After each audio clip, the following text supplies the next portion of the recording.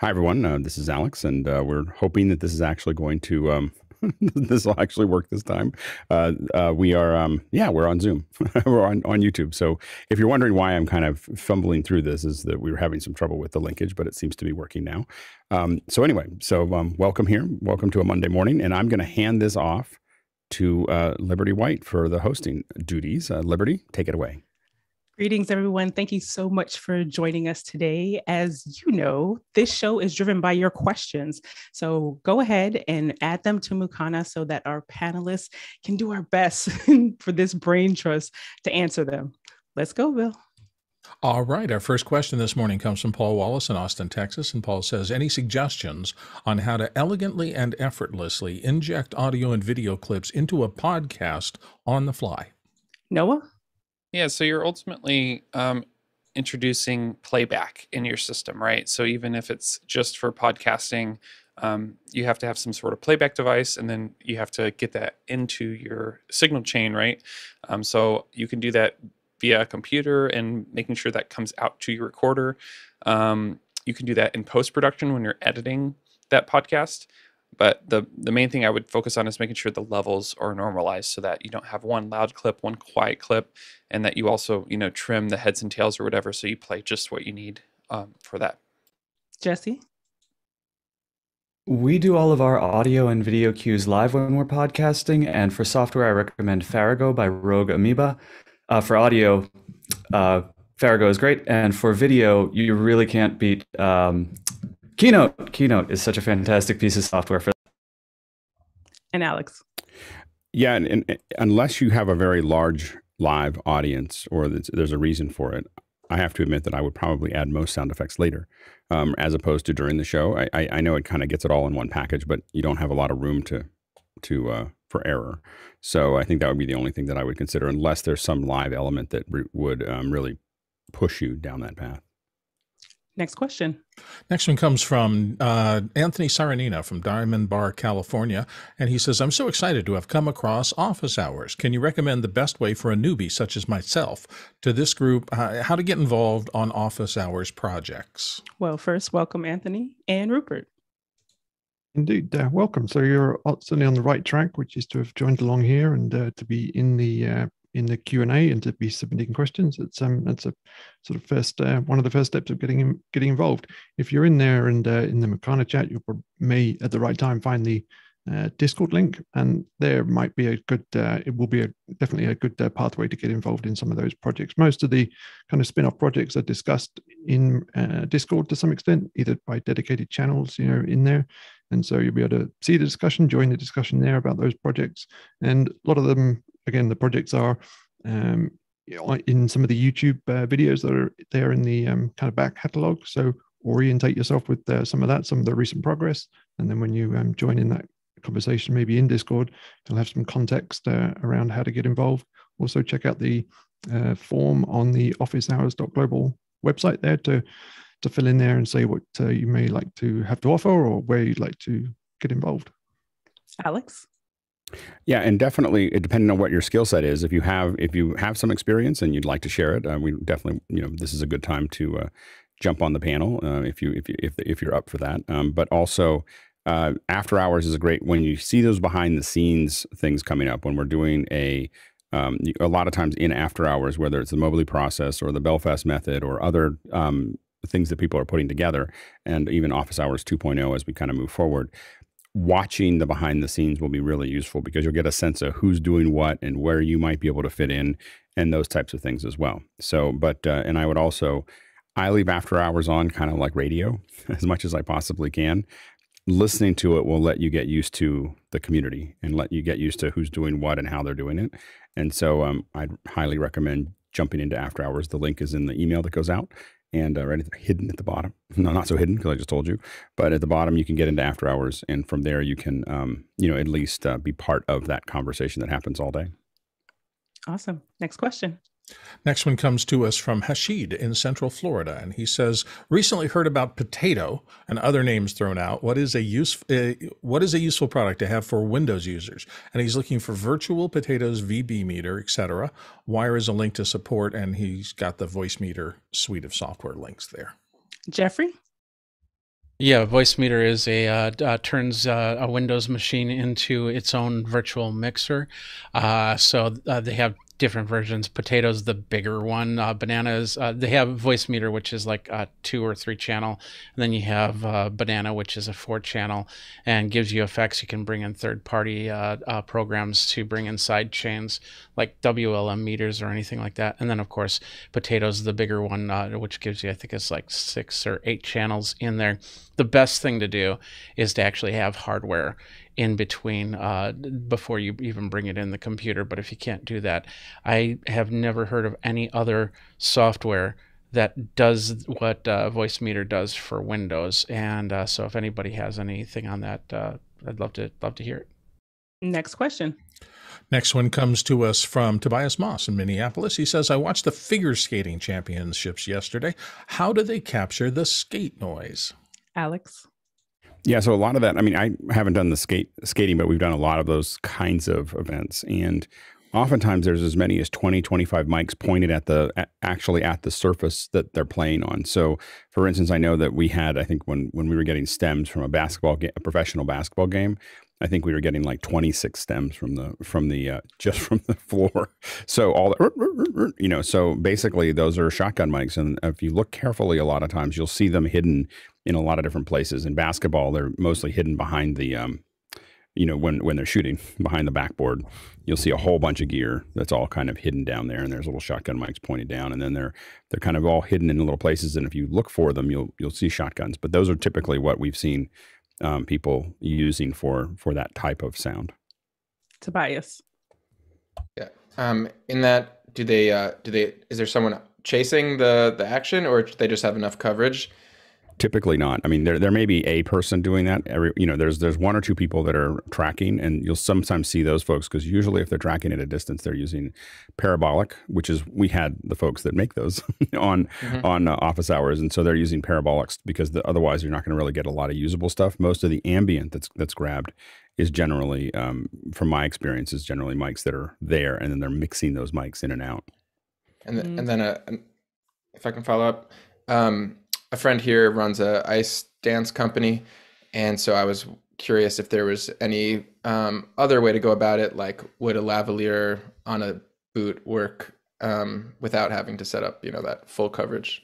It could. It just changes the trim for the actual skater. So adding additional things, like, so for instance, when you're looking at a football game and you're hearing the quarterback call, blue 45, blue 45, those are little microphones that are in the guards in their shoulder pads, and it is an enormous amount of work is done to make sure that it is completely seamless to them, that it's not there. It's very, very small transmitters and very hidden in the crevices of things.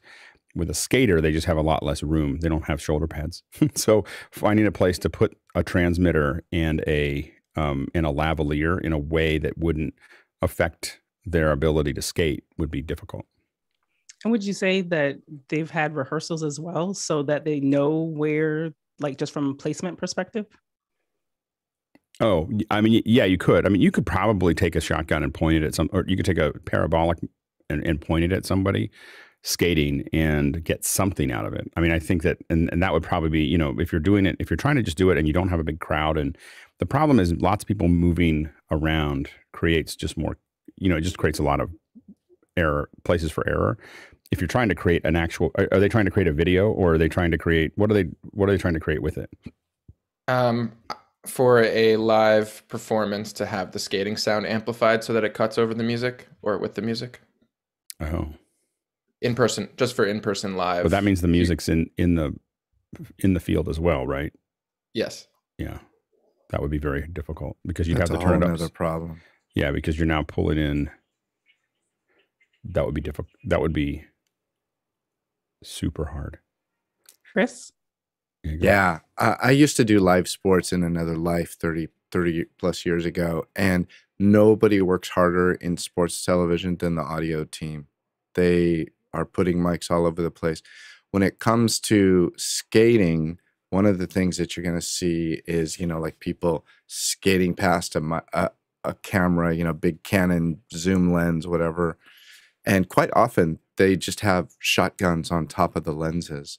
The audio can run back to the truck through the camera feed. Basketball was always a great one. That they'll put little lavaliers underneath in the rubber around the backboard, like right at the net. So when the ball goes through the net, you know. And the other one is the baseball bat crack. There's always a shotgun or two pointing at home base, and I've sat in the trucks with audio guys, and they're literally sitting. This one guy, I remember, he was sitting there reading the newspaper, and instinctively he knew right when to pot up the shotguns for the bat crack, but he was totally reading a paper. He was barely paying attention to the game. But shotguns on the cameras, I will say, for what you're saying, Tobias, amplifying it in a room, it's a feedback nightmare. I would say hard no-go. I don't think that's even possible. Noah? I was just curious what they would call, would that be like an ambient mic technician or like a mixer, or how would you describe that department/person? In all the sports I've always seen, it's the A1. He's controlling the show, and he's got a big desk in front of him. He ranges it any way he wants, but he knows what he's doing. He's following the action. Alex? His job. Yeah, a lot of in the games that we've worked on, the house delivers both the stems as well as as a mix. So they'll do their own mix for it, and if you want to take that, you can. Otherwise, those stems are delivered to the broadcast truck as well, and so that they can build their own mix from it. But yeah, the big problem is they're recording it or they're broadcasting it. They're not pushing it back into the speakers. That's the thing that makes things super complicated. And yeah. So that would be the thing that I'd be worried about. I think you might be better off with, I bet you that someone watching with a tactile sound effect. So like one of the things that happened a lot during the football games during COVID was they had people they had all these cheers. So what happened is that EA got Sky Sports to record all these crowd noises. So there's tons of crowd noises that were recorded by Sky Sports for EA's games. When COVID hit, Sky Sports came back to EA and said, those recordings that we did for you, can we use those? so they got those recordings back, and they put them and they remote fired them during games in the broadcast to make you feel like the crowd was there. So they cheer, or they not cheer, or they do this other things, and they add all these sound effects. It worked pretty well. And I think that you probably, with rehearsal, you could probably have someone, you could probably record the people skating everyone's quiet, record all of it, and have someone literally firing those things off as sound effects. You could probably even do it. You could probably cue that in with the music, because they have to hit at a certain point. Of course, there'd be problems if they fell. You still hear, but for the most part, you could cue it back in. You could cue it live, or have it. You could have someone overriding it to turn it off if they fell or did something different or whatever, and let it otherwise be just a cue. But I think that might be. I think that would be easier and would sound better than trying to take the actual recordings and push them back into the space. All right, next question. Next one comes to us from Anthony Saranana, it looks like, Diamond Bar, California. I wear many hats at a small local city government access station. Would the group have interest to provide input and recommendations with several major projects in 2022 that I'll be tackling, such as full studio and mobile truck designs? Noah? I definitely would be interested to hear what you do. That's side of the creative juices, like, always are great to see what people do and how they build it out. There's after hours where you can kind of just ask people who are hanging out what they think, but I would definitely encourage you to post in the Discord pictures and concepts of what you have, because there's definitely several people building out studios and different things. I would also look at the episodes around build outs. Alex is currently building his stage, and I'm sure he'll tell you about that now. All I was going to say is we would love to talk to you about that. we a bunch of us have designed trucks, designed studios, designed those things. I think that'd be fun. I mean, if you wanted to come on for a second hour, we'd give you a second hour just to sit here and brainstorm with you to talk about what you have. But you're more than welcome to jump into after hours and ask us questions. You can ping me on Discord. No charge. We're just always interested in what you're. I mean, if we have to start building new drawings, it's the thing. But for advice, love to talk. I always am curious what people are doing, what they're trying to do, and how we can help. So we would love to be involved in what you're doing and helping make sure that you have at least our opinion of the most modern and best solution. Someone with a budget that gets to play with it is just someone who now has a sandbox that we'd all like to play in and help you build. So yeah, definitely ping us. It sounds like a great opportunity. Seen the panel's eyes light up when you ask. Building a truck. Right? What can we do? Yeah, it's great. Next question. Paul Wallace, Austin, Texas, says the big games today: national championship, Alabama versus Georgia, Crimson Tide versus the Bulldogs. What audio and video technology should we look for tonight? And he has a link to the game at 8 p.m. tonight. Alex. I mean, I think the thing to look at, I don't know what they're going to do in that one specifically, but when you're watching a football game, what you want to look for is like, how are they handling dynamic information in presenting that dynamic information? So is it done in 2D? Is it done in 3D? Does it fly in? Are they trying to track stuff? So if you see something trying to track in with a camera move or come in like it's AR, then that might be an Unreal solution. So you might want to look at what that looks like. And what I look for when I see that is, are there little jaggies along the edges, otherwise called aliasing, which is kind of indicative of those types of technologies right now. So look for those things. And then the other things that I just find magical still after all these years are the level of compositing for all of the stuff they're putting on the field. So where the field goal limit is, where the first down markers are, all of that stuff, it gets better every year. As far as how they're integrating those graphics. Finally, the thing I notice a lot watching it is how often do they use the EVS? Like, do you get a replay every play? If they do that replay, do they draw over the replay? If they have that replay, do they have little things appear over top of them? So I think that, and I've said this before, that in this world, I think that Sunday Night Football is probably the best from a just the best technology available, except for maybe the Super Bowl. So it's you can look at that as kind of a high watermark, and so when you watch that one, you can see what's possible, in a lot of ways, or what's been pushed to the outer envelope, and then everything else kind of goes down from there. So anyway, those are the kind of things that I would look for. Next question. Paul Wallace wants to do a microphone arm comparison. He starts out: the Vivo Black height adjustable pneumatic spring microphone counterbalance arm mount, compact mic stand with mounting clamp, and then he has stand MC01 versus the OC White limited edition mic Pro Boom Ultima Gen 2. Compare $80 versus $350. Rupert? The Vivo one is interesting. I mean, Vivo makes some good stuff. I love all their monitor mounts and things like that.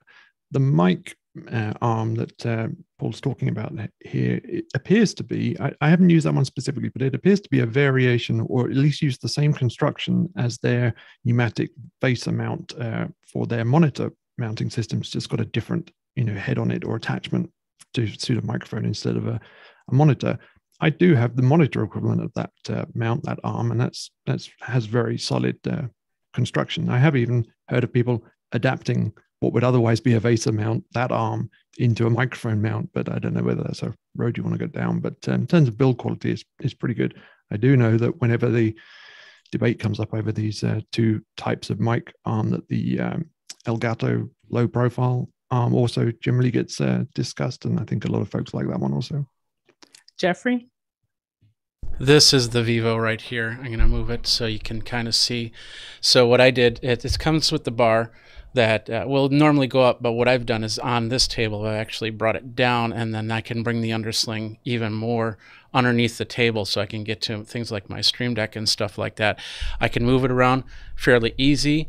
The mounting, the only thing that I really wish was a better way to tighten up here, because every now and then the microphone will swing back and forth. And if you put it onto the table, make sure you have the shock mount, because you're definitely going to hear some table noise if you decide to use it that way, if you're using any of your dynamic microphones. Alex. Yeah, I think functionally it looks like it's very close to this arm. I have the OC White. I have to admit that I have some monitor stands, and I mean I have the same ones that Rupert has, but after buying the monitor stands that I have from Vivo, I probably wouldn't buy anything else from them. So I think that was, but I probably maybe I have a different experience. It just felt like the build quality was not something that lasted as long as I'd like it to. So I bought, like 20 of them. so I went over a little bit of time because they were less expensive. And so we used them for a lot of stuff, and they were, over time, they were frustrating for me, but we used them pretty hard. So they weren't just sitting in an office. So that might've been part of it. Tony? Yes, I'm using the OC White as well. And this is a first time arm for me. I hadn't had an arm before. I'm really enjoying it. I really can't compare it to the other one because, as I said, this is my first time having one, but I love it. Is that the one that you set up in after hours? Yes, it is. Okay. The benefits of after hours. Bill?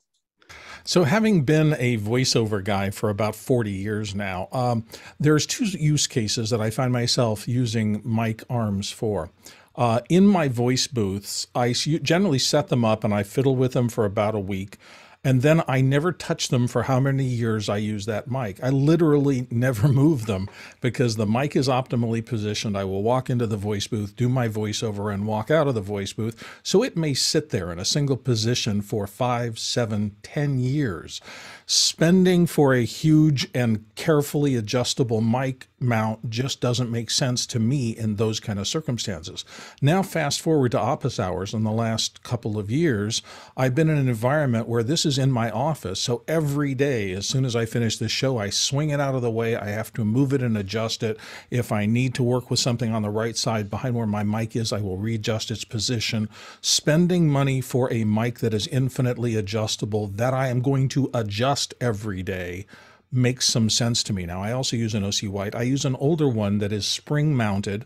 It has visible springs. It does not look as fancy, but it's also out of my shot, so nobody sees it.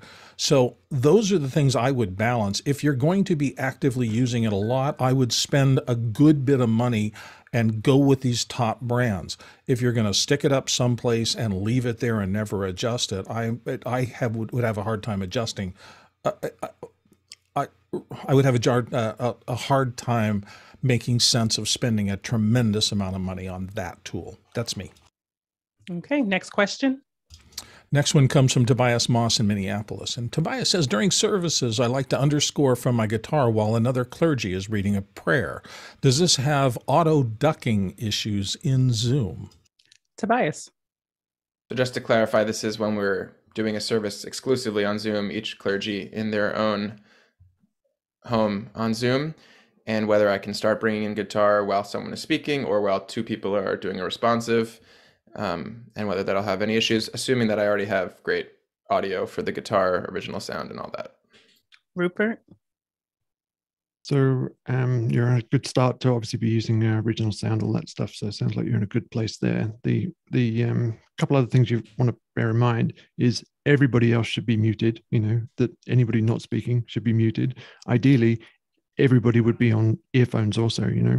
And if you are coming in, if you're bringing your music in through a separate participant, essentially, than the person speaking, you can also try putting your audio in through share audio rather than through your microphone feed. Shared audio into a meeting will not be susceptible to all the Zoom auto leveling stuff. And it will basically, you can put that in a shared audio into the meeting and act like a bed of audio into the meeting. So you can experiment with it that way also. Alex? Yeah, what Rupert said. The shared audio is really, really important. The other thing is that people absolutely have to, any person with the mic opened has to have headphones or you will lose full duplex. So that is automatic. You will not have it. If they're not on headphones, that will not work perfectly. It should work seamlessly. You should be able to actually go from place to place as long as, but they have to have headphones on. If it hears itself, it's going to start responding to that process. Lois. So a question to the group is, I understood him to say he's going to be playing live, as he did for us this morning, and the shared audio only is coming from your computer. Is that not correct? You can use loopback to pass it in as a source. So you can use loopback to create a source that is now seen by the shared audio. So that can be your live mic can go through loopback and be sourced into that. So normally you wouldn't be able to do it, but with that tool, you would be able to reroute that. And I want to correct, you can turn echo cancellation off, without and still get full duplex. So you turn echo cancellation off in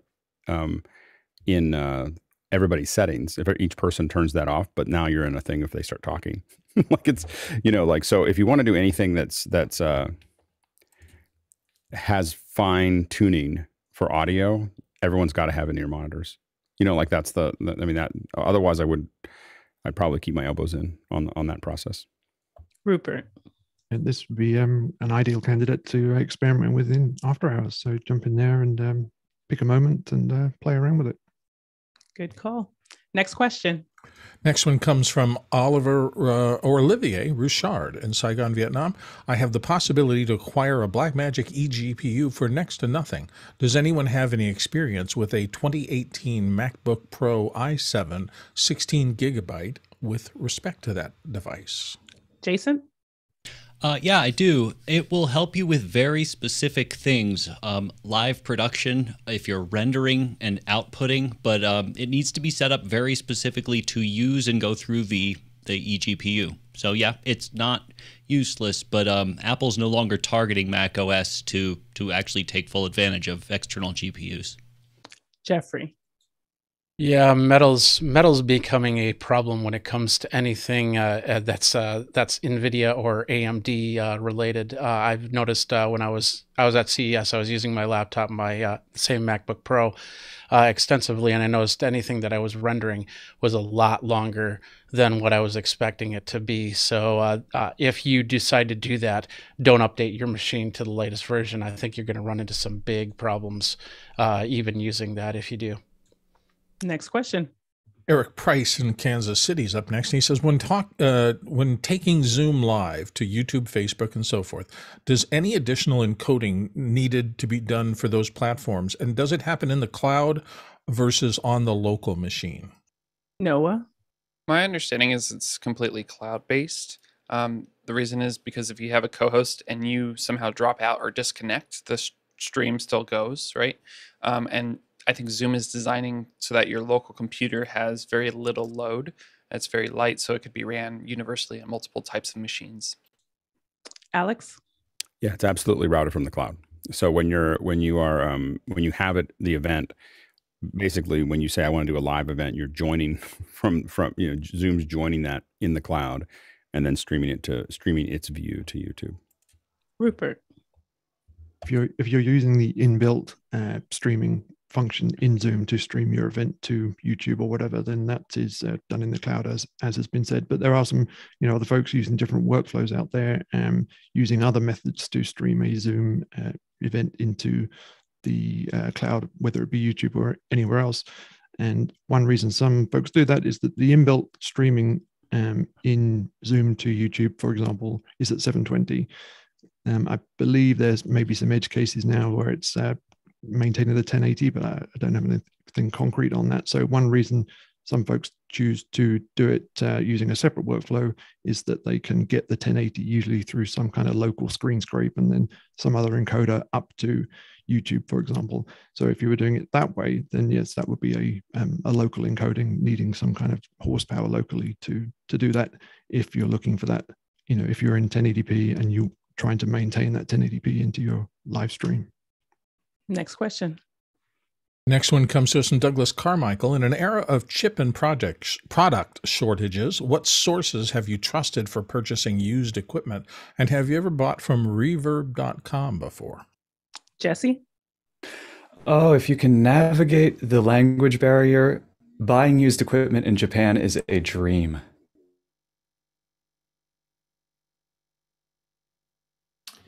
When the Flow 8 was in high demand and unable to get through Sweetwater, it was on Andertons in England and shipped by the end of the week, or came by the end of the week. So just looking at some of the specialty companies outside of your country might have what you need. I've only bought new from reverb.com, I believe. I bought one product from them, but for me, Facebook Marketplace has been key. It's a couple things you want to look for: several pictures, obviously, to ask several good questions, and then if you can get a hands-on, that's always good to get the equipment in your hands to see what it actually can do. And then typically I have kind of like a sliding scale, so the more expensive it gets, the less I want to buy used, but it just depends. Bill. Yeah, I've never bought anything off Reverb, but I have sold some old vintage gear. I had a set of high-end ancient Sony C37 microphones that are highly prized, and I put them on Reverb. And the people that I met, I got a couple of lowball offers at first, but then in general, the people that I met understood what they were buying. They were really good to work with. We spent a lot of time discussing. They were very careful. We ended up making sure that I was shipping them to a full service dealer there so they could check out what they were getting, because this was a purchase up in the $5,000-$6,000 range, and I had a really good experience with them. So there are people on Reverb who are higher end folks who do a really good job. That's been my experience. Next question. Next one comes to us from Hashid in Central Florida. And Hashid says, has the panel heard of Camo, an app based on making your phone a viable webcam, specifically for the needs for PC and Android users? I suppose it's similar to Iron, good alternative to a laptop cam. John? This is interesting. I just spent the last 10 minutes trying to bring up Camo and show you, but my phone won't connect to it anymore. I ran it last year. It ran fantastic. It's got great controls because you can select any of the cameras on the phone. But from right now, it's not connecting. I don't know if it's not compatible with the new OS or not. We'll see. I'm troubleshooting. Okay, keep us posted. Tony? So if it's a smartphone application to use with a computer, I have purchased it. I have purchased all of them. I have tried all of them. And I have come to the conclusion that Filmic Pro is the best way to go. And there is a version of Filmic Pro that works on some Androids. Usually high-end Android phones works well with Filmic. Jeffrey? So this is the problem that I have with that, and that's this: if you lose any type of connection with your desktop to your phone, you have absolutely no control of your camera. So if that comes right back in, you might have it might reset everything, and then all of a sudden you have to go just run to try and get this back to the settings that you're looking for. It's an okay app, but yeah, Filmic Pro is where I would go with this. Next question. Next one comes to us from Brian Callahan in Mountain View, California. And Brian says, any recommendations for a Bluetooth audio mixer? No need for production quality, not recording anything. He has two computers that put out audio via Bluetooth and would like to mix audio channels together for his Bluetooth Bose headphones. Jason. All right. If you're going to be using anything with side tone, which your use case does not indicate, then you're going to run into problems with Bluetooth headphones. I have to start by saying that. You can get a cheap analog mixer and add an AirFly Pro from 12 South, or the Flow 8, I believe, can do this natively, and it's inexpensive and seems to be pretty well liked on the panel. Rupert? If the two computers are nearby one another, I think what I would do if I absolutely wanted to use those Bluetooth headphones would just get those Bluetooth headphones paired reliably to one computer, and then cross-link the computers with like an analog connection and monitor the input, the output of one computer into an input on the other computer, and then monitor that through headphones attached to a single computer. Next question. Next one comes to us from Tony Mobley in Noonan, Georgia. What's the best tool for use for the opening credit video for houses of worship? Tony? Yeah, I need some help. I'm 911. Help, help, help. What's going on is that we have been opening services for houses of worship with a PowerPoint, and then there's copyrighted music that plays, and then we do a slide with the church's information and that kind of thing. I want to move away from that completely. I want to have some type of a video that talks about the church and the information that we are doing on the slideshow. I want to move away from the slideshow. So I don't know how to do it. And so I'm asking for help. Alex? And do you have a way to play it back? Or do you want to, are you trying to figure out what was going to, there's two parts of this, of course. One is creating the video itself, and the second is playing it out. So do you know how you're going to play the video out? Are you going to use something like Play Out B, or, you know, to play the video before the show? I could use Play Out B. I do have a Raspberry Pi that works, yeah, and I could use that. I'm looking for suggestions because I got to move away from the way we're doing it.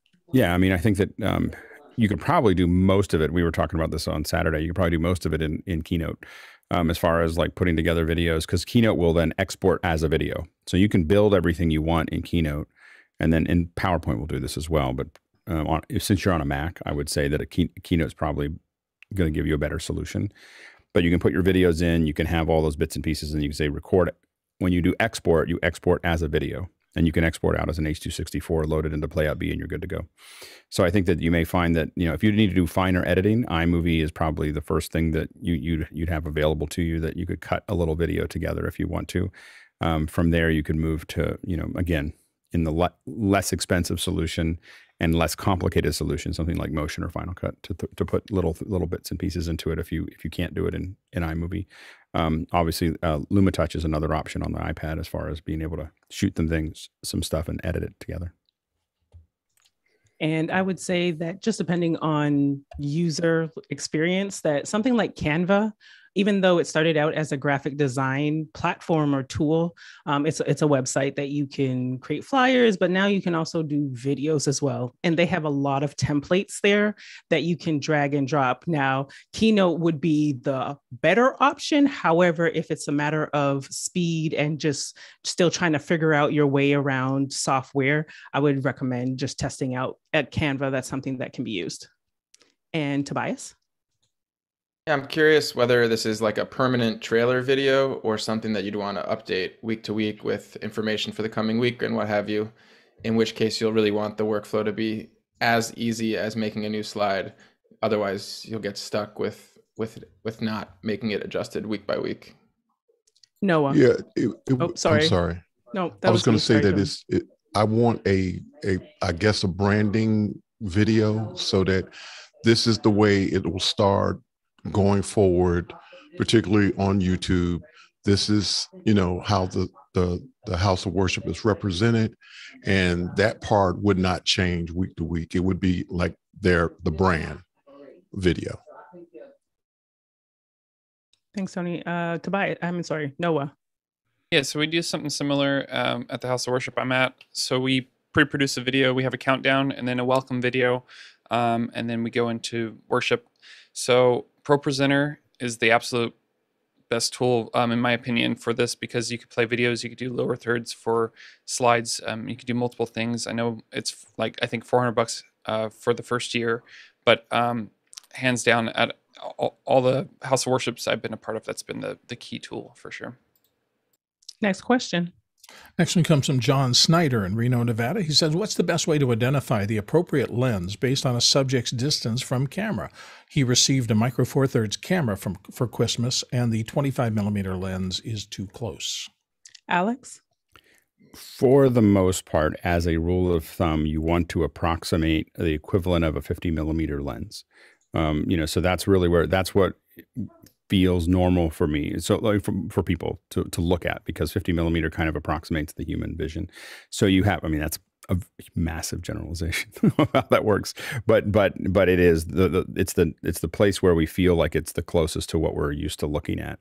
I'm at about a 35 on a and that would be the focal length that is the true focal length for that lens to that sensor. So I have a Super 35 set at 35 millimeters from a camera or a lens designed for full frame. So that's very close to the equivalent of 50 millimeters.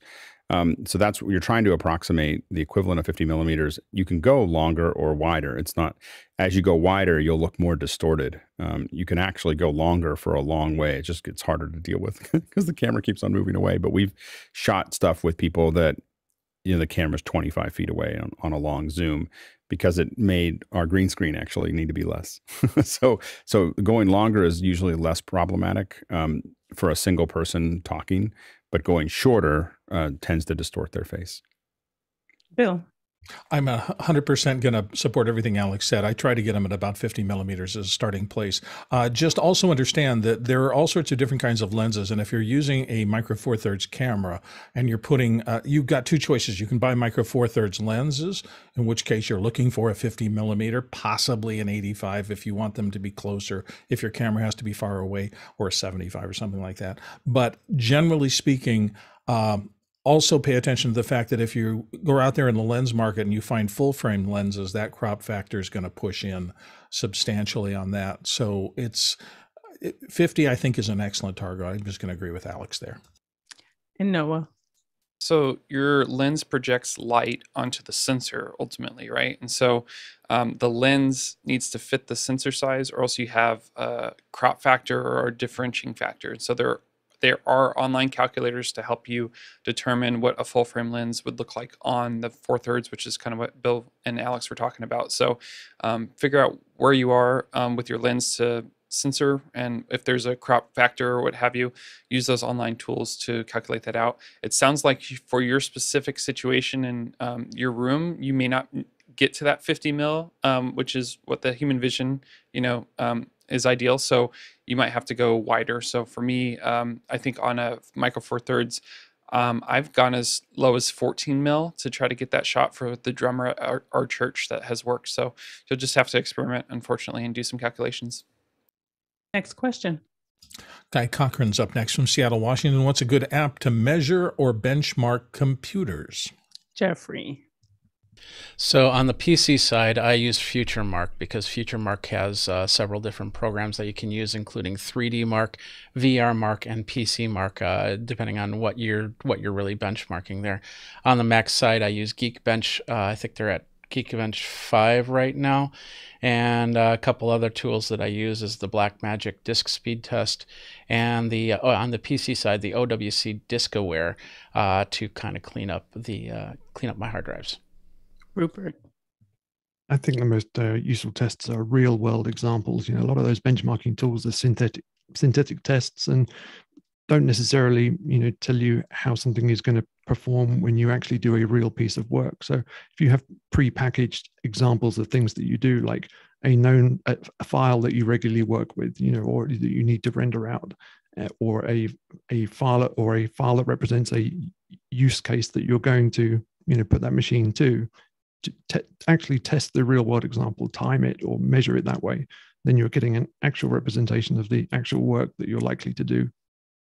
Alex? Yeah, the one that we use probably the most is Cinebench. Is the one that we kind of when in doubt, when we don't have a real world, it does, as stated before, the best thing to do is do what you're going to do and see and render. I'm going to render this, or I'm going to do this thing and do something that you can quantify. But when we don't know, Cinebench is usually what we depend on. Next question. Douglas Carmichael's up next, and he says, what's the most common platform for virtual sets, Unreal Engine or Unity? And he, in parentheses, adds, could Unity work? Alex? Unity is good for a lot of things. Virtual sets is not one of them. They chose not to calculate for 2997 instead of 30, which makes them very hard to integrate. It's why everybody uses Unreal for that. So Unity is very competitive with Unreal when it comes to doing AR, comes to doing things on a computer, comes to doing things in a virtual only platform. But when integrating with broadcast that needs a drop frame or needs the 2997 or 5994, Unity is not, the engine for that is not there. And it took a lot for Unreal to get that to work. And so it would take them a lot. And I think that I don't know anything, but my guess is they just made the decision that that wasn't the future they were looking for. Next question. Dave Odin in Johnstown, Colorado says, what's the normal number of monitors needed for a video production room, and what should be showing on those monitors? 6 cameras and 1 computer feed. Do we have the symbol for infinity here? Right. Noah. It really depends. How many can you fit on that wall? No, I'm just kidding. But it really depends on the size of the room and your budget, obviously. If you look at broadcast trucks, they cover the walls with monitors. In my humble opinion, you really only need one that has a multi-view, right? And that one monitor could have all of those on that single screen. Alex. Yeah, let me show you a couple examples at least. This is actually a truck. So what you have up here are extended multi views. This is in a 54-foot double expando, I think. And so these are multi views that are all the feeds coming in. This is another multi. These are more multi views. These are all individual monitors here that are showing full resolution, I believe. Then you have program and preview and the director sitting here while the TD is actually building the show out. This is in a broadcast center, and so you're more of a master control, and you'll see, as Bill said, there's no limit to the number of monitors that you can or you may want. And again, what you're looking at generally is lots and lots and lots of multi-views, so that you can see as many sources as possible. And with each person, they'll be able to route these so that they can see them. You'll see some decisions here, like you'll notice this monitor is different than the other ones. That's because this person here is doing the shading for the cameras. So this is a shading space, so they have to have a color accurate monitor to take a look at what they're actually doing there. This is one that we actually built. So this is a much more austere. You'll see there's, again, our little color accurate monitor. Multi-views across here on 55 inches, and then these are all like 27-inch Dells or whatever.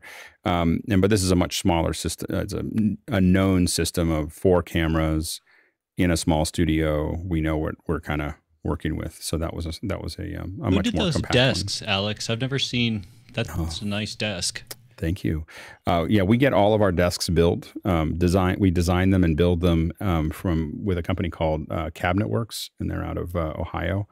And what's great about them is they really understand 80/20. So I sit there and I draw something in SketchUp that is kind of rough of what I want, and then I can literally, they'll rough it out, and then I'll sit there with Brian, and he has everything in the CAD, like everything in the CAD program. So he's able to sit there and just kind of in AutoCAD, just constantly updating while I'm talking, like, oh, can we make this a little wider? The only thing I would change here, I don't know what got into us to make these turrets vertical. I would never do that again. And that was my choice. I remember why we did it. We had some reason or thought process, but I would always have these turrets tilted if I did it again. So I would tilt them down so that the interfaces were looking up at us, because there'd be a lot easier to get to behind things and around things. This space also, we were worried about the space behind us. This desk is a little too thin, so I would have made it longer if I did it again by about 6 inches. Our concern was access to the hardware here, easy reach over, but it was a little too close.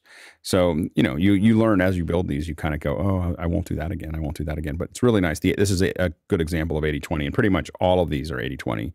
You'll see them kind of hidden, the 80/20 kind of hidden somewhere, in that area. Here you can see see how these turrets have been leaned back. That's to provide a better access to them. You'll see that these also are kind of at an angle.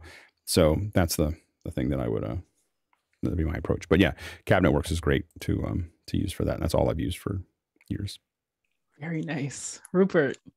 And if you're dealing with multiple monitors and multiple inputs, it'll be pretty soon that you'll find that having a router or a matrix will be key to the operation. So you can just route anything to any screen or any input to any output, depending on your setup there. In terms of what is normal, I mean, that's a bit of a strange concept these days, but you may want to think about additional screens you may need for back channels with Zoom calls with your remote team. If you're bringing in if your team is also remote, you may need extra screen real estate there to collaborate with them, and just make sure you've got backups like everything else. Next question. Next one comes to us from Hashid, again in Central Florida, and he says, has anyone attempted to use their phone's camera as a webcam via a PC? I recently came across Iron, and there were a couple of others for Android. Could it be a temporary fix for not having a standalone webcam? Rupert. We covered a little bit of this earlier. It can be a fix. It can get you running. Some of the newer phones, whatever they are, do produce a decent image, and there are apps out there certainly that will allow you to emulate that as a USB camera on your computer. Again, we've seen, I think, the best image quality performance come out of something like Filmic Pro. That would be out via HDMI into a capture device and things like that. It can be done. It can get you out of a hole, or if you have a phone available to dedicate to it, then you could set it up even as a more permanent solution. But trying to use your phone, the phone that you use normally as a phone, to be able to back and forth it as a webcam, just presents a bit of a challenge in, setting it up, make sure it's, aligned and all that stuff. If it's something you're only going to use occasionally, like to get you out of a hole, you do have the challenge then of what John mentioned earlier, is that when you come to use that app, you haven't used it in a while, you open it up and it's suddenly not behaving in the same way that it did when you used it before. So if it's a temporary fix, you kind of have to test it and rehearse it so that it's going to work when you need it to. Jeffrey. Yeah, that's the problem with the iRun is the fact that you cannot connect it up directly, and then if you run into any connectivity issues, then you're fighting the system there. The Filmic Pro is the one that I'll use when it comes to if I absolutely need to use a phone for it. But just as Rupert said, if you're in the middle of a show and you're using your actual phone and somebody starts calling you, that creates a new nightmare you just don't want to be dealing with. Right. Next question. Douglas Carmichael's up next. He says, has anyone worked with the Ross Graphite platform? It seems like a higher end version of the TriCaster. Noah. Yes, it's been 10 or 12 years now. In high school, I learned the TriCaster. In college, we were cutting on Ross switchers. And then professionally, I worked at a church, did some Grass Valley stuff, but I would say 90% of what I've switched on now is Blackmagic, just because of the level and the place that I'm at in the marketplace. So it really just depends on what kind of production you're doing, what's the skill at production, and if you have access to a raw switcher or TriCaster, Grass Valley, just get as much time on that machine as you can, talk to the people who know it best, and learn as much as you can. Alex. Yeah, and the raw switcher, from my experience, is a little bit more of a traditional switcher in the sense that it doesn't try to pack as much into one box as the TriCaster does. And the TriCaster has the advantage that it does a lot of things internally, whether it's playback and graphics and so on and so forth. And the ROS will tend to do some of that, but like for instance, a ROS switcher is going to expect you to use the ROS expressions to bring the graphics in, and it's tied in tightly and so on and so forth. But I think that they're slightly different. It's not just a bigger version of a TriCaster. It's kind of a different approach and a more modular approach. Next question. Next one comes from Avis Lansden in Riga, Latvia. And he says, Zoom Room 5.9.3, Windows 10 PC. Audio on HDMI output disappears when adding an NDI output. Is this a Zoom problem, or do I need to look for a solution on my side? Rupert? I'm not sure if it's a problem. It almost sounds like expected behavior to me. If you're getting if you normally get audio out of HDMI, that'll be the muxed audio, system audio, basically out of the system. If you are enabling NDI and expecting audio out of that NDI feed, I would expect the system to redirect the audio out of the NDI virtual interface, basically at that point, and therefore I would expect it to no longer be coming out of the HDMI interface. So I would drop maybe drop into After Hours and brainstorm that a little bit. Jeffrey. The best way at this point would be to actually use Voice Meter and then bring in the HDMI and bring in the NDI into two separate channels if you want to blend those together, and then send that out via the VB cable option into your Zoom room from there. All right, next question. Next one comes from Tobias Moss. What's your favorite audio video museum in the world? Tobias? at the moment I'm the only answer, but there was the Museum of Television and Broadcasting in New York City that got renamed the Paley Center for Media, but it was basically YouTube before YouTube, in that they had these endless archives where you could go and pay a fee for 90 minutes of view time and then be able to watch old Knicks games or Tom and Jerry from back in the day or Coke commercials or anything. So I love that museum growing up. Alex? There's one in Toronto that's similar to that for the Canadian broadcast. And so there it's, all I know is it's near the Paramount theaters. I don't know exactly what it's called, but I used to be in Toronto once a month for Call for Help. And I used to go there all the time because you'd see a lot of old stuff that was there, the archive of almost everything that the Canadian broadcast had paid for. And we are going to run over a little bit to answer some more questions, and just asking the panelists to make them tight and succinct so we can get to our second hour. Next question. Next one comes from Goran in Slovenia, and he says, any experience with TVU network, TVU1 specifically, good, bad? Alex. Yeah, sorry, I was managing something else. I've not been impressed. We've definitely used the TVU systems in the past. I would consider LiveView and Degero more stable. I don't know if I've ever had a TVU experience that didn't have some stress of getting the connection working or the connection not working perfectly during the event. So it's I mean, anytime you're using a cellular system, you're going to have some errata, but TVU has a higher level of that errata compared to Degero and LiveView. Next question. Next one comes to us from Douglas Carmichael. What do those test patterns with Eurovision Washington and DC switch mean? And what is Eurovision? Alex? Yeah, in the pictures that I showed with monitors, you might have seen a feed that said Eurovision and DC switch. What that meant is that's the switch, which does transport for networks. That was the DC feed from them. And when there's nothing going on, they just send us a test pattern to let us know that it's there, and that's what it is. Eurovision is the consortium of many of the national broadcasters from Europe. And we used to have our offices in their offices, so on the same floor with them. That's where all of the content from Europe goes into the United States, and all of the content from the United States goes out to Europe over these fiber lines.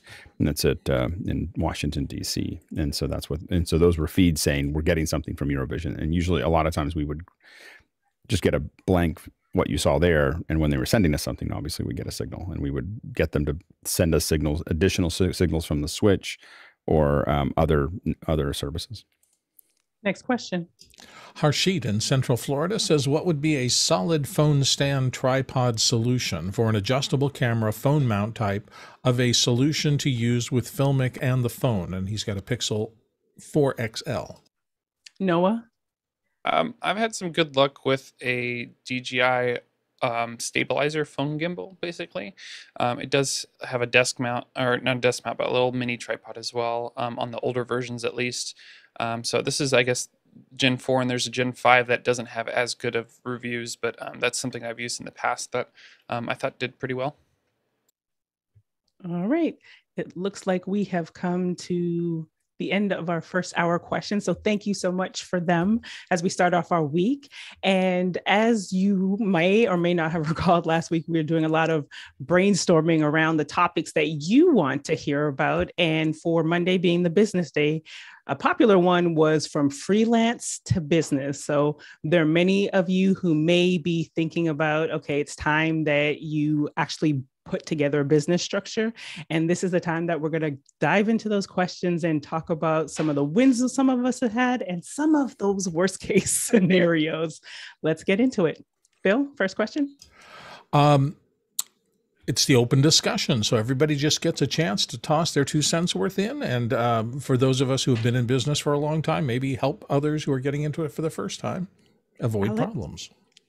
Yeah, this was a suggestion that came up, and I thought it would be a good one to kind of kick the year off as we start to work with this process. Some of us have gone from being a freelancer to a business, and most of us, when you go from a freelancer to a business, most of us didn't go to business school. Most of us didn't, figure out how to do it. Didn't read enough books, and you just start suddenly going, well, I have to, I need more people, and typically the conversion is I need more than you need more than yourself. So there's a couple different steps that usually happen between. First, you're a freelancer and you're showing up because other people hired you. Then at some point, someone starts to hire you, and then you have to freelance out to everybody else. At some point, you may make a decision that you're going to start bringing on employees, because it gives you more stability. It also oftentimes, saves you money, to not be paying margins twice. So there's a couple things that you start to do, but it becomes, like you just have to pay attention to it. And almost all of us did it kind of by accident. Like it was like, well, I just, this person's really useful. I think I'll hire them, or something like that. And it is, I think that it's probably worth talking a little bit about, like, okay, you're now going into business. What are the, and all of you can ask those questions. I just kind of wanted to set it up. What are the questions that you have? And all of us have, or some of us have, some opinions about things that we think we wished we had done differently. I think a lot of it's that. I think it's almost always things that I think most of us can't say, these are all the things I did right and I didn't do anything wrong, because starting a business is oftentimes a messy thing. All right, Bill. So in my history, when I originally decided back in, seems like the late 1920s, it wasn't that long ago, that I was going to try to do this as a freelance business, one of the pieces of advice that I got was, well, maybe go talk to the Chamber of Commerce, because they have a bunch of people who know these things. I am saying that with a big grain, not a grain, a tablespoon of salt, because in my experience back in those days, there were some very good things they did. They had a presentation. It took about a half an hour. I think it cost me $10 or something like that. And they talked about the function of why you might need an accountant, why you might need a lawyer, why you might need permits, why you might, just the general business thing. Now, these tend to be local groups. So one of the positives of it is they weren't talking from a national, they were talking about my area, my city, my town specifically.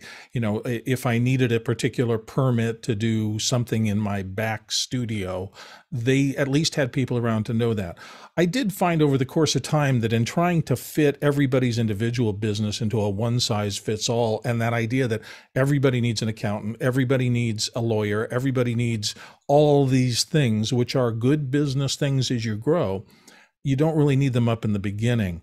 But there was some valuable information that got me thinking about that. And even though I didn't actually need a lawyer for probably the first 10 years of my business, it put the spark there. So when I finally did run into some circumstances where I was having negotiations with bigger clients, I recognized not only that I needed one, but the type of lawyer, in that case, intellectual property, that I should probably consult with to get the right answers for things. So those kind of business groups, I think, can be a little bit helpful.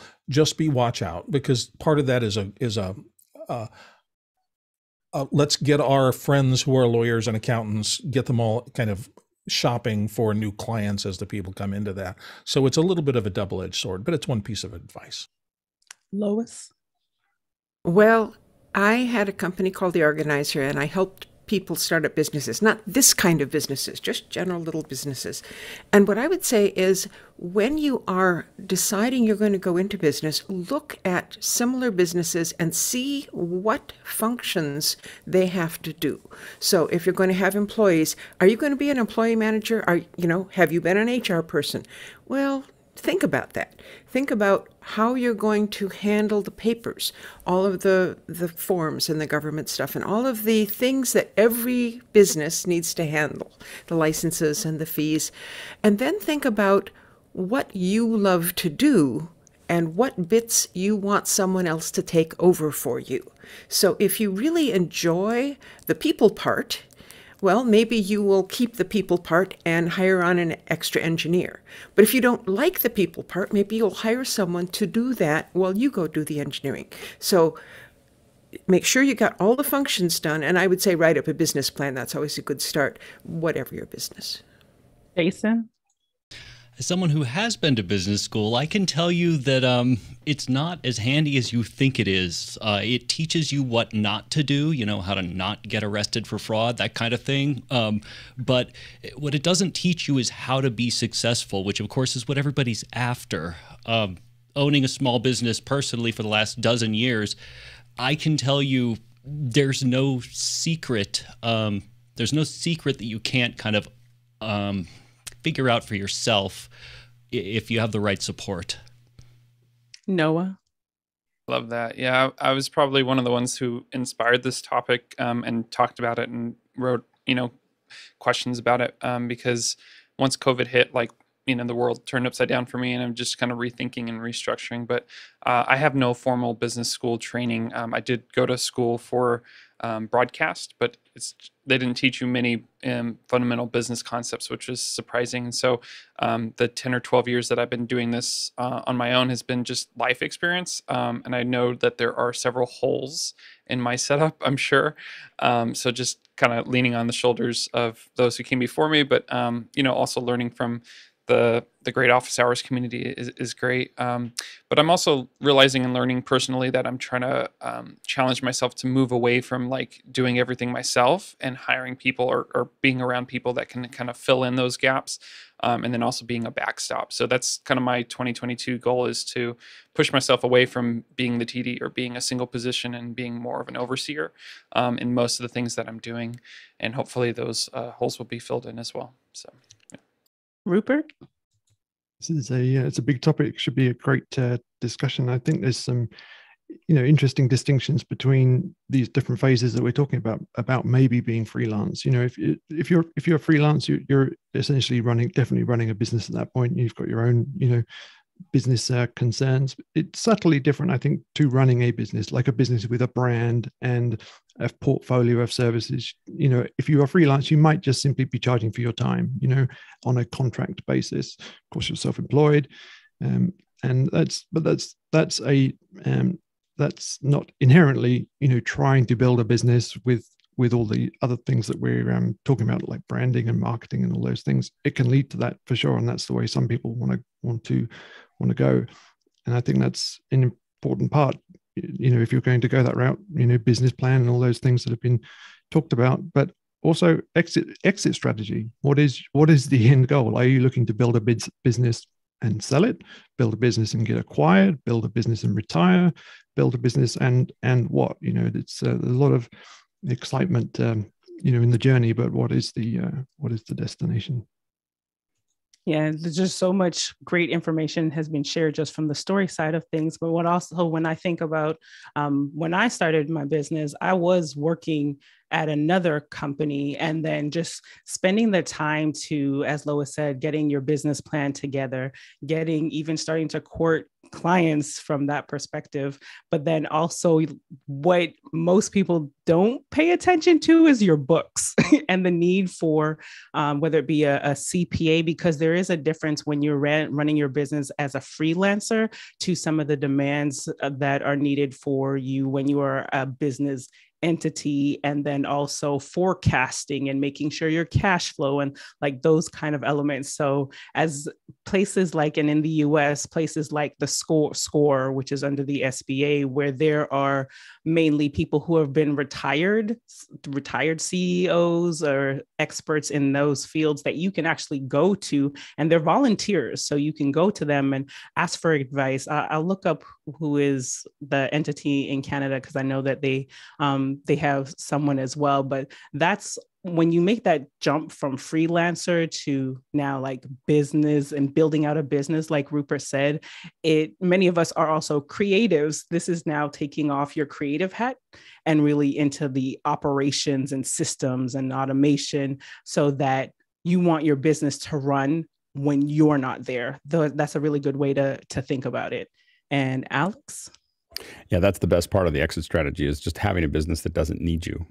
That's what you should always be trying to find, is a way to be redundant. I mean, one of the things that really limits our opportunity as a freelancer is that you can only be in one place at one time, what we like to call a physics problem, and so that becomes you. And the problem really is you say, well, I just want to be a freelancer. I just want to do my own thing. What happens when you can't cover two jobs at one time and one of your clients? Even as a company, I got to a point where we had in 2016, we had a client that, we did about $1 million a year with, but we had other clients that were filling up. I mean, I had every able producer that I trusted on jobs, and they came to us with 2 weeks warning and said, we have this job, and we couldn't take it on. like we couldn't do that job. I wasn't willing to fail at it. And we lost the client, they went to someone else, and that was a hard, that's one of those hard moments. As a freelancer, you have to make that choice all the time. We have tons of people that we freelance out to.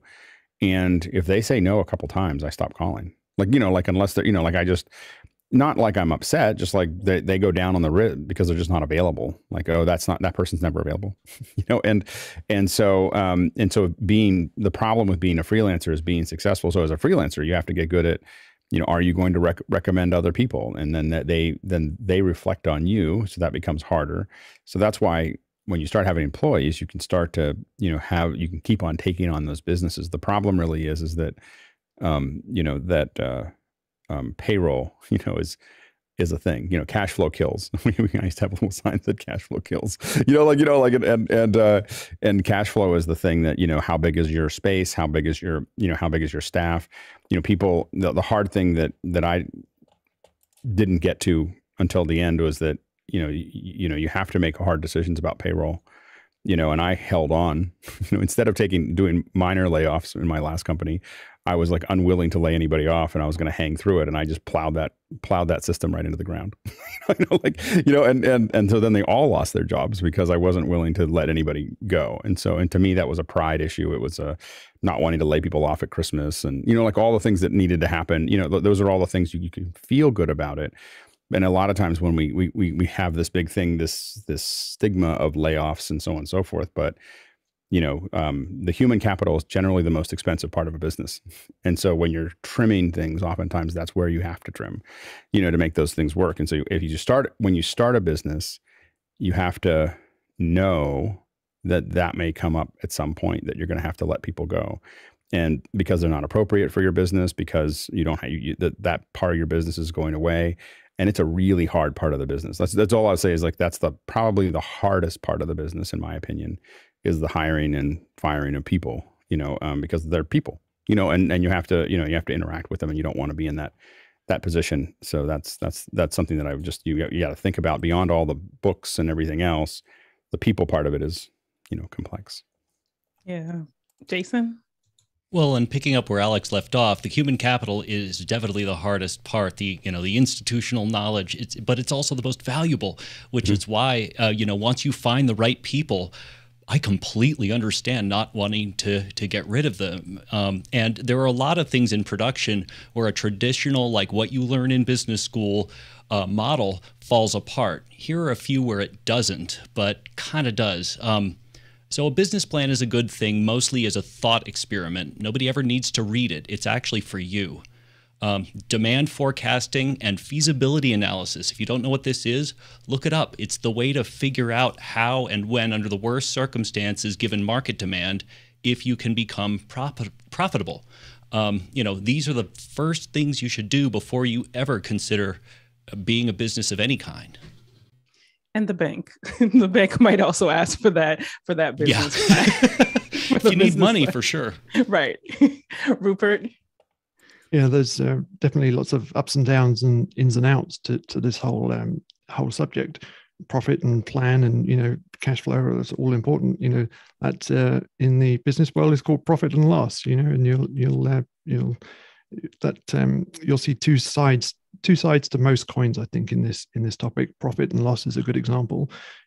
How are you going to manage your potential losses? And in business or freelance or whatever, it's a lot about, okay, you've got the creative and you've got the output, but a big part of it is how do you manage your risks also, and whether that be risks in a project or risks as in the bills coming in through the door, or risks in terms of employing people. And you can have you can set yourself up in such a way that you can manage some of those risks. You can get insurance for some of these risks, but again, use insurance as an example. Your insurability, as a business, from an insurance agent, for example, is going to be defined by how well you manage your risks. And no matter what your assets are, and whether it be talent or IP or process or whatever, they could be undermined. They can be undermined by risks that haven't been properly mitigated, whether they've occurred or not, you need to be diligent in how you manage that stuff. Same with, engaging work. If you're going with a client and you're going to engage in a contract, you may need to go through some kind of due diligence process, and that might uncover things that the client potentially is unwilling to engage in because of. So you just really need to set yourself up in a diligent way so that you can be insurable, that you can engage with the contract, the types of contracts that you want to be able to work in. And Lois. So what we're talking about here makes the assumption that it's freelance or it's business. There's actually quite a range of things that you can do. If you've been doing a freelance thing and you say, okay, what's going to happen if I get sick? Well, I can't work, therefore I don't have any money. How can I have an income even if I'm not there? Well, make a business, all right? You could be the owner, hire employees, have all the stuff, be a full-on business. But you could also decide that I'm a freelancer, I have a friend, has a friend, the three of us together could make a co-op or a joint-owned thing so that we're partners. And so if one of us gets sick, the other two can cover. And so you can make a business that is not I'm the boss, you're the employees, but is more of an equal sort of a thing. You could decide that your freelance project is great, but maybe you want to get into renting equipment instead of being the person who's the operator. And so there's lots of ranges of things. It's not really either or. Yeah, and at the end of the day, everyone is figuring it out. It's just a degree of where they are in the process. Let's go to the next question. Next question comes from Noah Sargent in Fullerton. He says, do you still crew for other productions when starting your own business? And when would you recommend phasing it out, if at all? Alex. I'll tell you when I figure out how to stop, being crewing out, so a lot of times I'm still a required component of jobs, so our clients will expect me to be on that job, or sometimes I get into a consulting role where I'm spending anywhere from half to all my time working for a client. As you go up in the management role of the company, I try to minimize that as best I can to not ever have it be more than half of my time. And it's only if we're in some kind of cutting edge, I'm one of the only people that I know that can do that thing in the world. If we can hire somebody else to do it, we hire somebody else to do it. It's not an efficient use of your time as you move up into management. It is useful to keep your sword sharp. So not doing any of it or not ever showing up for an event will have you get away from understanding your business. And so I think that I have always wanted to at least spend some time doing production. I used to feel like when my company got to a point where it was in like kind of the, there was a point where I was like in the 6 to 8 million a year range, that it was like I felt like I was spending all my time in Keynote and Excel, or in numbers. Numbers and Keynote was all I did, because I was, now managing all this stuff and I didn't do anything. And so a lot of times what I used at the time was I'd go to Africa where I still was hands-on. So I'd go to Rwanda and work with our students, and I'd be doing all the things that I couldn't afford to do, because to be honest with you, at that moment, I wasn't good enough. Like I had hired people that were better at what they did than I was, and were doing it every day for our clients. And I wasn't staying sharp. So finding a place to, I think, stay sharp. And now I've been fortunate enough in 090 to basically still work on productions, so that it allows me to keep thinking about it and allows me to develop better business models. Lois? I misread that, or I read it differently. I didn't think he was talking about working on projects of your company, but rather also being a freelancer at the same time you're starting a company. And I wonder if that might be a good one to answer. Well, we have Noah here to let us know. Noah? I like both perspectives. Yeah, I mean, I've noticed that sometimes I'll word something a certain way and somebody will interpret it differently. And I love how it came out too, because Alex is talking like within his own structure and production, which is what kind of like I was referring to earlier, is I'm also trying to remove myself from that and be the backstop or overseer, I guess you can say. But yeah, as far as I still will work for other companies as needed, I think it's more of a networking thing, and also just like seeing and learning from other people and other productions, kind of like a spot check. I've noticed that I did work for one commercial company, and the director only worked for his shows for like 30 years. And so he had a specific way of doing it, and it was almost like a bubble. Like he only stayed within his circle and didn't really learn from anybody else. And so I felt like that experience going to multiple productions helps me be better and more rounded. Bill? I would say if you're going to try to do this, make sure your business ethics are scrupulous. And what I mean by that is that if you are starting your business and if you are anywhere in the area that that people have previously been hiring you for to do for them, if ever a scent of you are doing that to shop their clients comes out, you are destroyed. So make sure that when you go to be a crew member on something else, if you have your own gig on the side, that is verboten to ever mention, discuss, or even hint at. You want to make sure that while you're working as a paid employee for a client, you respect that client 1,000%. Yes. And there are times I've seen too that even before you come on that they make you sign documents. So definitely respect that. It's like the code, like respect the code. Alex. Yeah. And it can get, one of the big things with business in general is just don't be weird. And what I mean by that is that, like, I used to tell our guys this all the time, is they think of some way to do something that made sense in their head. But I was like, you have to understand how it makes sense for the client in their head. And it can't be weird. Cannot be weird, unless it's really breakthrough and it's going to do something new or whatever. And so when you do something where the client knows you as, oh, they work for this company, but they also freelance and what that feels for the client is small. It feels weird and small, and so you have to be super careful of, if you're like someone who has like 3 different business cards, or someone who lists the 3 different businesses that they do on LinkedIn, it's always a weird thing. It's like they're not really doing any one of those from a client's perspective, and so, it depends on where you want to go with your business. If you're constantly moving around and trying to take all these, trying to move through things, it might make sense. But I'm often careful that I don't have 2 businesses that I'm running at the same time in the same way. They can be 2, like, oh, I have this little hobby or something, or I have for me, I have 090, and then I have Office Hours is a nonprofit that is not making money.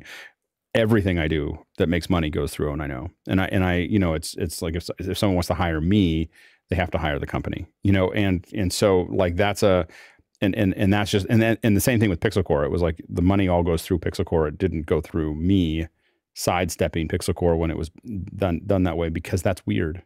It's weird for the clients, and they will, a lot of times they won't say anything, they won't complain, but in the back of their head, what you're always trying to do is, I don't know if you're always trying to do this. What I was always trying to do is move up the food chain. Like, how do I work, with bigger clients, and how do clients feel like they can depend on you? And so much of this is a confidence process, with the clients. So, and it is a weird place for freelancers to have, well, I have this business and then I do my own thing and everything else. I would put it all into something. It's really hard to run a business when it's the only thing you're paying attention to. If you're paying attention to a bunch of things, it gets harder. Yeah, and essentially, even with what Alex is saying, that's like your brand. Like, what do people know you as? And just being very mindful of that. Next question. Eduardo Augustine in Panama is up next. And Eduardo says, how to make a sustainable production business when clients don't understand the value in live streaming. Which strategies could be applied to thrive? Rupert?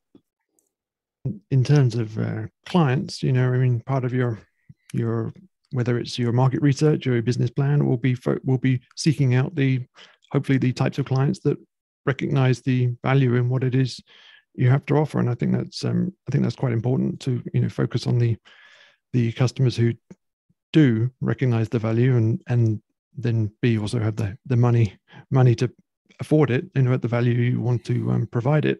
And to be quite frank, I think a lot of it is about filtering out the rest of them. A lot of clients you may not want to work for. They may not recognize the value. They may not have the money. They may not want to spend the money.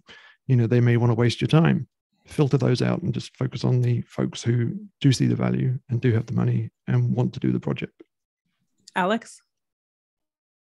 in general, we're going to probably spend another hour on this at some point. This is a great second hour, subject in general. So we'll probably take this on separately.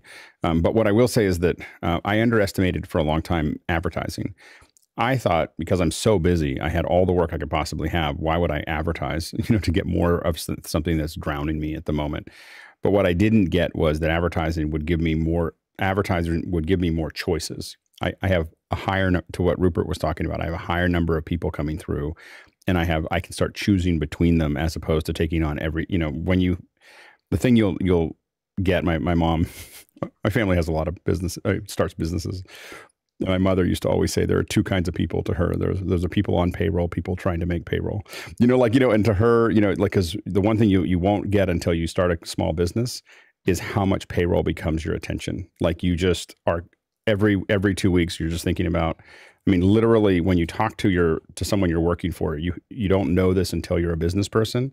In the back of their head, when you have less than 50 employees, in the back of your head, almost everything is this little machine of how am I going to make payroll? How am I going to make payroll? So when you complain about the toilet paper or the kitchen or whatever, that's not what your business owner's thinking about. They're thinking about payroll, and so you just have to. But what I didn't get in that sense of me focused on that was that I wasn't getting to choose and grow my business in the direction that I wanted. Advertising lets you put something out there and grow the business the direction you want because you advertise what you want to do next, as opposed to what you're doing right now. And you can get caught up in this wheel of something that pays the bills but doesn't take you anywhere, and that's just a kind of a rat race. And now you're just working, to make payroll. There's this terminology that's used called customer discovery. And just in reading this question, just making sure you do have the right customers, and ways to go through that is anyone who has done work with you in the past is asking them and making sure that you keep warm in asking them what's next, what's coming up, any problems that they had. Because when you figure out what the pain is, people will pain. Like when you've got a headache, you jump for that, whatever painkiller. So just looking at this, you don't want to always have to be over educating someone to work with you, because then you're spending a lot of energy when there's someone with a headache who really wants to work with you. Noah. Yeah, and speaking of education, I feel like there's obviously there is a need for that, like within our industry, to educate business people and other people outside of our industry of what our capabilities are and what the value that we offer to clients. But ultimately, if you're in a position where you're trying to convince somebody that your services are worthwhile, like that's a huge uphill battle. And honestly, there's no better way of saying it other than like you're wasting some of your time, because they've really got to see that value for it to be worth it to them. If you're trying to convince somebody, then you're barking up the wrong tree. But another thing, going back to Chris Doe, another YouTube channel, The Future, that I follow, is he talks about like if you show that you're hungry and you're desperate for the work, you're also at a disadvantage. So you want to be in a place and be willing to say no and turn down something, especially if it's not valuing you as far as your finances and the value that you're putting into that project as well. Alex? I also often think for the clients that I'm working with, I think in very long terms as well. I'm not trying to sell them on the value of something in one conversation. I'm sending them little clips every once in a while. Hey, you might find this cool. You might want to see this. You might want to see that, to kind of tell a story there. I don't do it all the time. I do it when there's something really that sticks out that might be interesting. And it's not, it's just so that they understand what's going on, and if I see a good stat, I keep it in my head, like that this is happening, and I'll oftentimes just mention it as a side thing. Oh, by the way, this is, and I'll use it in a presentation, but I keep those things. It's really, I don't ever want to sell, to be honest, and so for me, I'm always just having a conversation and a relationship with a client, or with, what I think of more as our partners. And, they're just, and they are until they're not, but when they're in that circle, I'm just sharing the things that I'm excited about, or the things that I'm interested in going down the path of. And then they know that you really care about them, that it's not just when something, there's a project on the table. Yeah. Next question. Next one comes from Eduardo Augustine in Panama. And Eduardo says, when is the right time to hire employees in a small production company? Been working with freelancers for now. Rupert? like with so many things, I don't think there's like an absolute correct answer to this. The production, just like many other verticals, has seen some move, some churn in the labor market, whether it's availability of talent, whether people are going from jobs to freelance. And so I think that all has an impact, or can change the dynamics of when isn't the right time, or when it isn't possible. It may be the right time, but it might be impossible. So you have to keep those things in mind. In terms of going from freelancer again to moving to a position where you are going to want to employ people, that's another reason maybe to decide the structure in which you're going to do it. We talked earlier about whether you're going to be self-employed, or you're going to form an entity, i.e. a company, a legal entity. And so that's I think an important point. If you're going to employ people, are you personally going to employ them, or are you going to form a business entity and have that entity employ them as a employment relationship? Alex? I would say when you have sustainable income, like you have to know where the money's coming from. That's the key is you can't, I would not recommend hiring people past, it's really dangerous to hire past your income. So I think that is the thing that you want to look at. And if I had a 3-month contract, I'd hire people for 3 months. If I had because I have those things where I get a contract that's 6 months long, and we hire someone as an employee for those 6 months, with the expectation that when this ends, it ends. And I would keep those expectations going with everybody so that they know that they're a short-term hire. At some point you convert to a long-term, because you now have enough work coming in all the time that you don't need to have them connected to any specific job for that process. But at the beginning, you have to know where that income's coming from over a long term before you hire, because it's not fair to them either, to be hired and then dropped immediately. Very true. Lois? So outside what your desires are in what is good for your company, you also need to look at what's going on in the outside world. You chose to become from a freelancer to a business owner. You didn't choose to become an employee. Well, why did you make that choice? Are the people you are hiring as freelancers, are they interested in becoming employees? Do they like being a freelancer? Are they going to go start their own business? So who you are going to hire is also something to consider. And another thing is where you live and what the government rules are. You may find that there are times when you think someone's a freelancer and the government says, no, that's an employee. So make sure that you understand the difference between those things and look at it from the outside as well as the inside. Very good point, Lois. Next question. Next one comes from Noah Sargent here on the panel from Fullerton, California. How have you managed your finances for business? Rupert? Oh, sorry, John. Thank you, Liberty. So more importantly than a platform, which Todd asked in the upcoming question, is to find a good accountant to do books for you. They're going to probably choose QuickBooks. QuickBooks Online version is what I've used for the last 2 decades, probably, or maybe 15 years. But you have to trust this person. My guy does all of my work for my last 5 companies, and they have full access to all your finances. So this is a very important relationship that you need to foster over time. I mean, give them limited access over time, like a stratified kind of a access to all your finances. But find a good person. QuickBooks Online is what I use for years and years and years. Lois? Well, actually, he's got it right on. QuickBooks is a wonderful program. Understand that there's a slight difference between bookkeeping and finances. So bookkeeping is taking care of the numbers, writing down, making sure it all balances. That's easy. Finances is a little bit more complicated. So if it's something you really like to do and you want to do QuickBooks yourself, that's fine. But it's probably, if you're in this business to do your business, you're probably going to hire it out.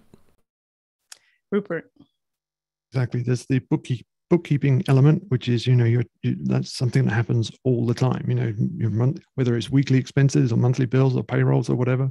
Then there is the wider aspect of it, like annual tax returns or annual reports or annual audits or whatever those annual markers are. And then there's the long-term financial kind of strategy stuff that you may also want to keep in mind.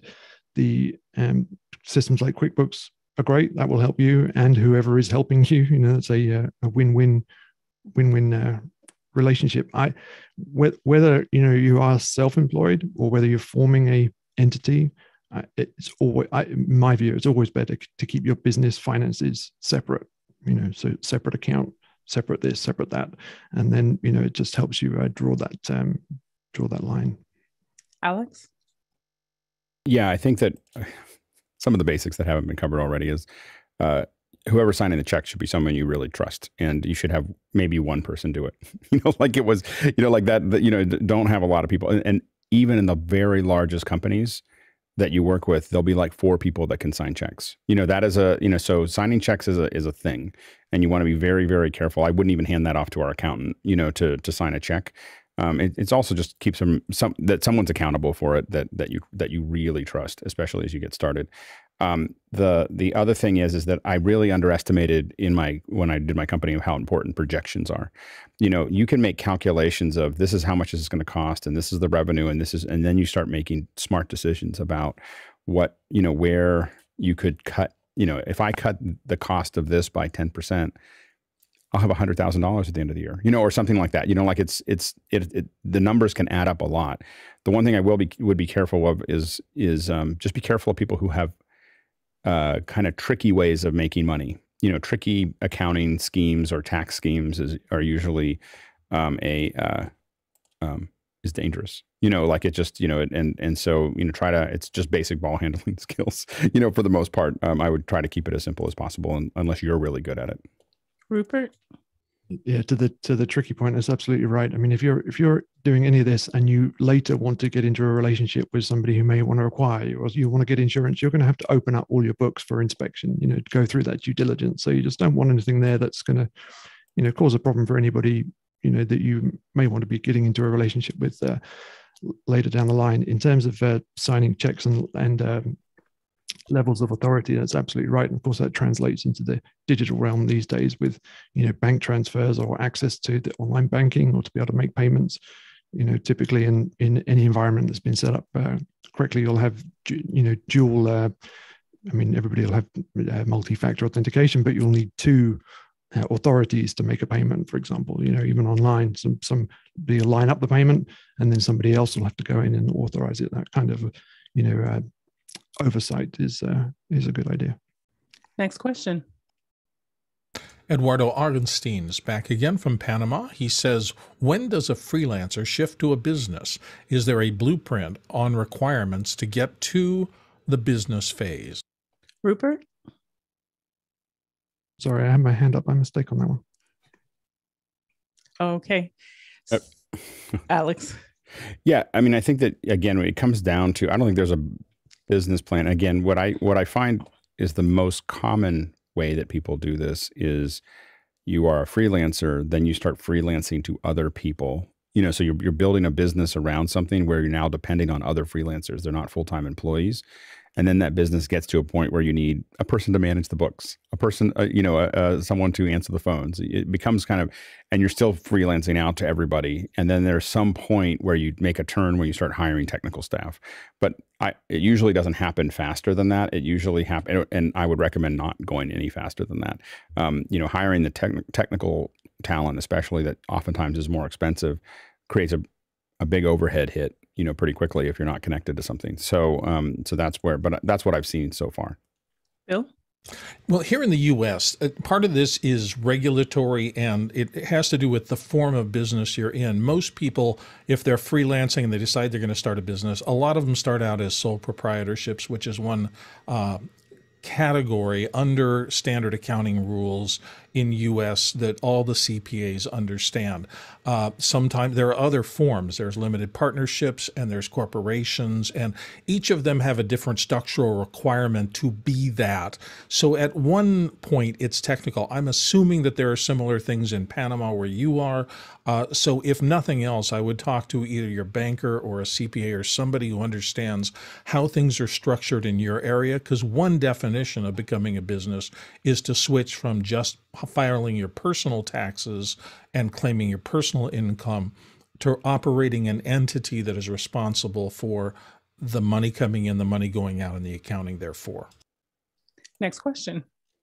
Next one coming up from Tobias Moss in Minneapolis. Does anyone freelance primarily for a nonprofit organizations? What are some of the nuances of freelancing for that work? Jesse? All right, so about half of our clients are NPOs, and they account for, I think, like 3/4 of our annual income. So we have a lot of experience with NPOs, and what you can expect, how some of the differences are. First of all, the staff at NPOs are generally very, very fantastic to work with. They are there because they want to be there, and they will be so happy to welcome a media team because everybody on the staff knows how important their front-facing view is to the rest of the world. That's like the difference between longevity in the NPO or dissipating in the next year or two. So they're generally very welcoming and very excited about collaborating with media professionals, and they generally. We lost you, Jesse. So, yeah, we'll go on to Rupert, Jesse, and then if it comes in, you can come back. Mm-hmm. I've never done this primarily, but I've had some exposures to nonprofits at all kinds of different levels, and I would just say that there is, of course, a range out there. You have some, smaller nonprofits who are very cost conscious, or they may have some other characteristics, like they may not always appreciate the value of time. But I've also seen some nonprofits that are dealing in much higher numbers, and are prepared to spend what it takes to get a serious event done where the stakes for them are pretty high. So it can depend. Alex? Yeah, I think I would definitely, to what was said just previously here, is that small and medium-sized nonprofits, from my experience, the biggest challenge with working with nonprofits from my experience has been that they don't value time in the same way because they have so many volunteers. So they tend to, not think about that very much, and they'll tend to ask for a lot of things that can as a company or a freelancer can grind you into the ground. So you just have to be kind of know where those limits are on your end, because a lot of times you're taking on a nonprofit because you care about what they're doing. And so you're more likely to do that as well. As nonprofits get larger, they tend to be more businesslike and just kind of have a structure and a way that they do stuff. And say budgeting, like their budget for many of them, but then also shifting priorities. So if someone comes in, or the executive director, like that could immediately shift when something like a shoot will happen or whatnot. So just some of them being volatile from that perspective. Bill? Yeah, I had a strategy toward the end. I used to hold 2 spots a year to work with nonprofits. I would not announce that or tell anybody, but I would try to do 2 projects that were not for-profit companies. Hopefully they were 501c3s or somebody that I had a true personal connection with. I would do that because those were always the project I got to expand upon my creativity a little, because they weren't costing they weren't paying full rates. But in that area, I learned to always charge them my full standard rates for every bit of work that I did. And then I would make a donation back to that organization of whatever discount I had. It kept my taxes clear because I knew what was coming in and I knew what I was going to deduct from the donation back. The other thing, though, was that I never got into that situation where another nonprofit was saying, hey, you only charge them, $50 an hour and you're charging me $200 an hour. And I'm just as good a charity as them, only charge me $25 an hour. You just take those off. No, everybody's getting charged the same thing. But I do believe in your 501c3 official status, and I do want to support your organization. So here's my check. Next question. Next check comes from Todd Reynolds in North Adams, Massachusetts. What's the panel chosen software for bookkeeping? We're having real difficulty finding stability, reliability, and decent customer service. Alex? I can't say that we've liked any of them. We've tried a lot of different ones, and I actually don't know what. Oh no, I know it does, but I can tell you what PixelCore did is QuickBooks. And a lot of people use QuickBooks. I couldn't. We tried a couple other things, and while we're not ecstatic about QuickBooks, it was the best of those options that we had. Rupert?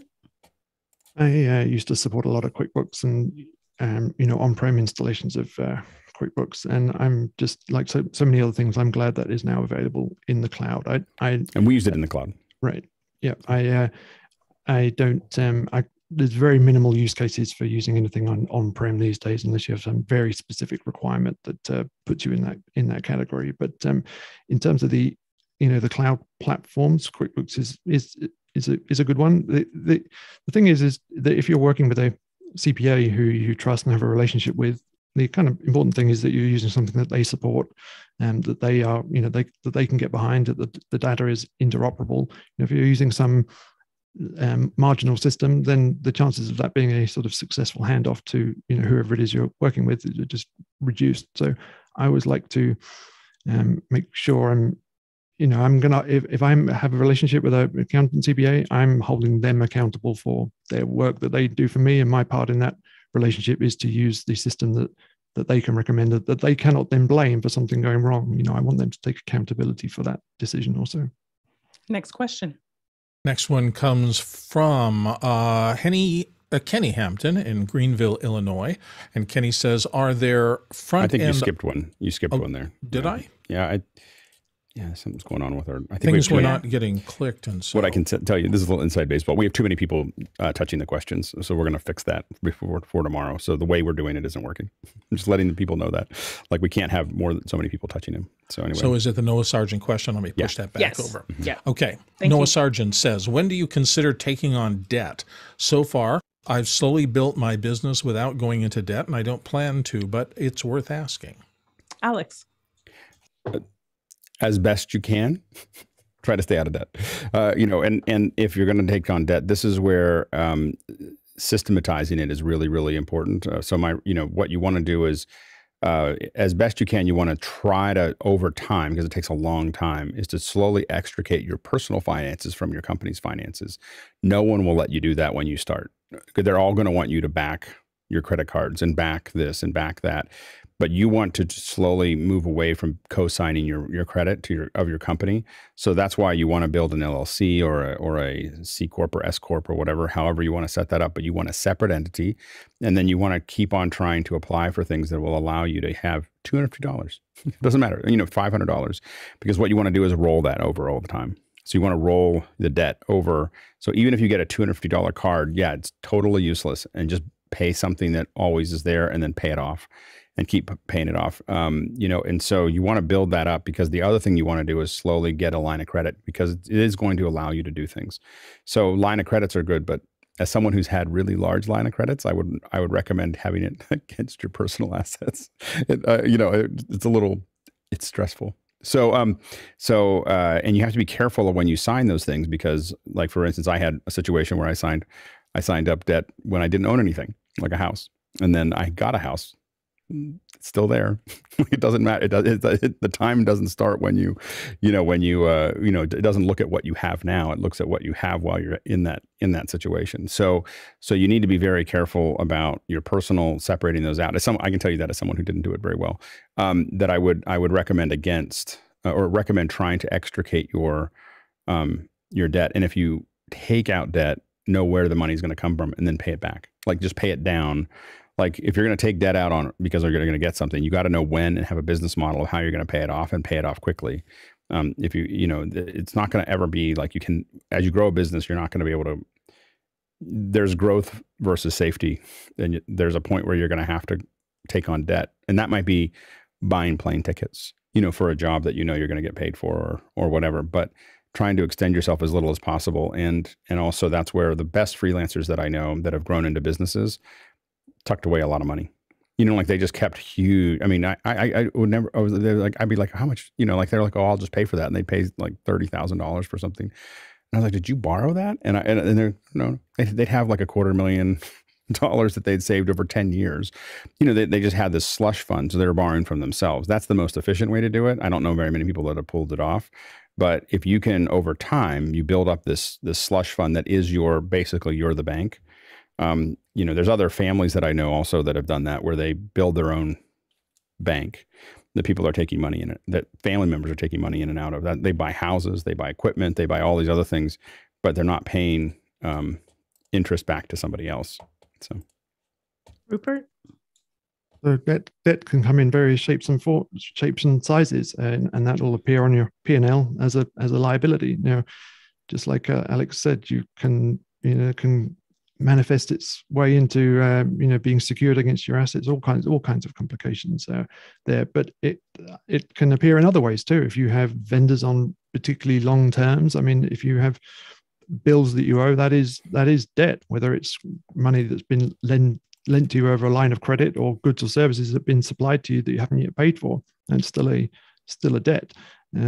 It's again, no one size fits all, but it'll all show up on your P&L. And again, debts, if you're carrying debts around, again, if you're thinking of a longer term plan, like acquisition, like getting insurance, like getting anything else further down the line, all that stuff's going to be inspected. So just if it's a path you're going to go down, you need to be able to stand behind it, and you need it to be able to stand up at a sort of inspection.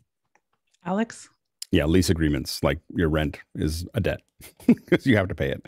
So, those are all things to keep in mind, is that you are anything that requires you to keep on paying into the future, you want to think about as a liability at least. Next question. Kenny Hampton in Greenville, Illinois is next. He says, are there front-end office services specific to small AV businesses to channel calls and logistics to allow you as the business owner to concentrate on the creative side of the business? Alex? Yeah, there's a couple things that we hand off a lot. So obviously, the thing you want to hand off quickly is anything that includes errands, things that need to get picked up. You do not want to do that yourself as a business owner. That is a horribly inefficient way to use your time. And so you want to be a lot of business owners want to do everything themselves because they don't want to pay for someone, but you got to think about someone you're paying X amount per hour versus you creating more business.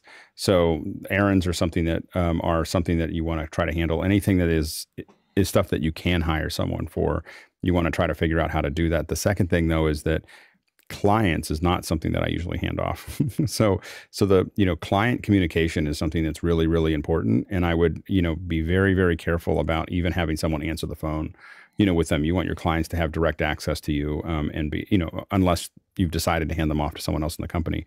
But as you get started, be super careful. Someone working in the front office having a bad day, being a little quick with a client can be super expensive.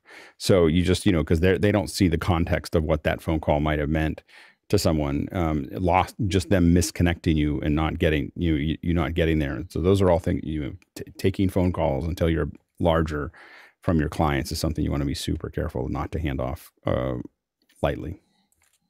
Lois?